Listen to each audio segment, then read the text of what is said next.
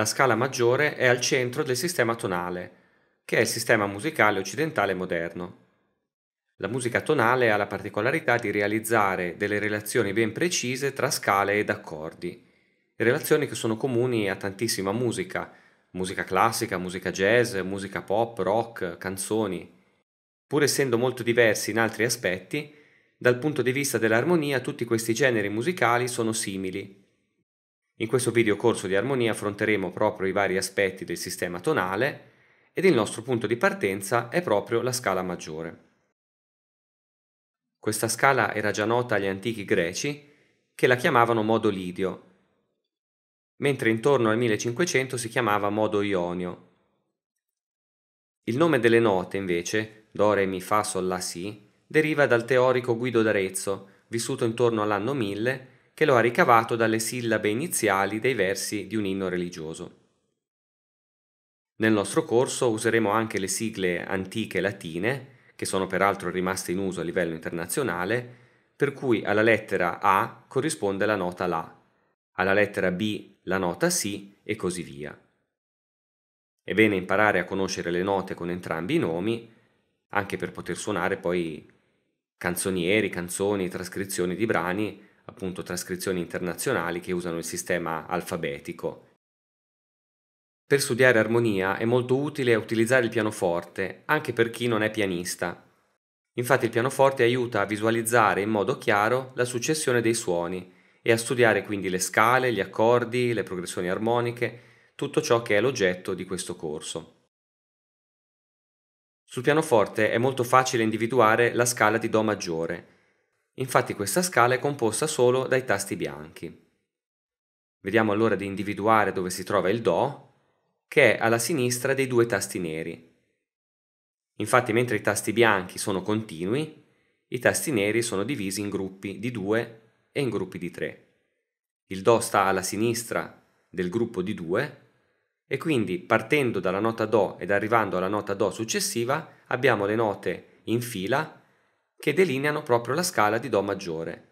Do, re, mi, fa, sol, la, si e Do per concludere. Andiamo adesso a vedere e a sentire come suona questa scala sul pianoforte.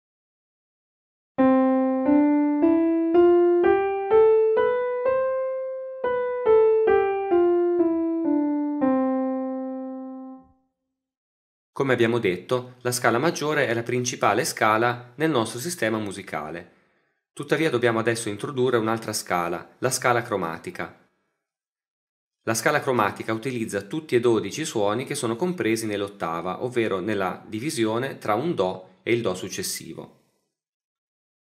Sul pianoforte la scala di Do maggiore è fatta solo da tasti bianchi, mentre la scala cromatica utilizza anche i tasti neri.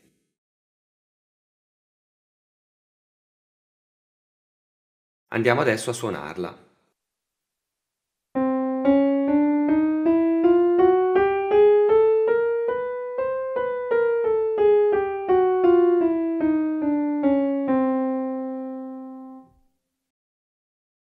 La distanza minima tra due tasti adiacenti sul pianoforte è una distanza di semitono. Questo indifferentemente dal colore dei tasti. Ciò significa che tra il Mi e il Fa abbiamo un semitono tra due tasti bianchi, lo stesso accade tra il Si e il Do, mentre negli altri casi la distanza tra un tasto bianco e il tasto nero vicino è ugualmente una distanza di semitono. Quindi per vedere effettivamente quanto distano diversi suoni conviene guardare la parte alta della tastiera dove ci sono sia i tasti bianchi che i tasti neri e non solo la parte bassa dove figurano unicamente i tasti bianchi. La scala cromatica divide l'ottava in 12 intervalli esattamente uguali. La scala maggiore è fatta invece da un'alternanza di intervalli di tono e semitono. Un tono è composto da due semitoni. Dal punto di vista della distanza non conta quindi il colore del tasto. Ad esempio c'è un tono tra il Do e il Re che sono due tasti bianchi, in quanto in mezzo c'è un altro suono che è il Do diesis o Re bemolle. C'è un tono anche tra questi due tasti neri, Sol bemolle o La bemolle, oppure posso chiamarli Fa diesis e Sol diesis, ma c'è anche un tono di distanza tra questo tasto bianco la nota Si e questo tasto nero che è un Do diesis o Re bemolle. In questo caso quindi abbiamo mezzo tono tra bianco e poi un secondo mezzo tono tra bianco e nero. Vediamo adesso la formula della scala maggiore. Partendo da Do, vediamo che la successione è tono, tono, semitono, tono, tono, ancora tono e infine un semitono per raggiungere l'ottava, cioè la nota da cui siamo partiti, in questo caso Do. Il pianoforte ci aiuta dunque a ricordare questa formula perché visualizzando la tastiera possiamo vedere che il semitono si trova esattamente tra il terzo e il quarto grado, così come tra il settimo e l'ottavo grado. In tutti gli altri casi abbiamo intervalli di un tono e ce ne accorgiamo perché c'è il tasto nero in mezzo. Propongo adesso alcuni esercizi.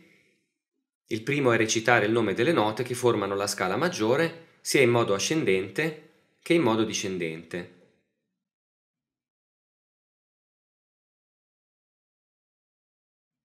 La scala ascendente sarà dunque Do, Re, Mi, Fa, Sol, La, Si, Do. La scala discendente Do, Si, La, Sol, Fa, Mi, Re, Do. Un secondo esercizio consiste nell'imparare a memoria la formula della scala maggiore.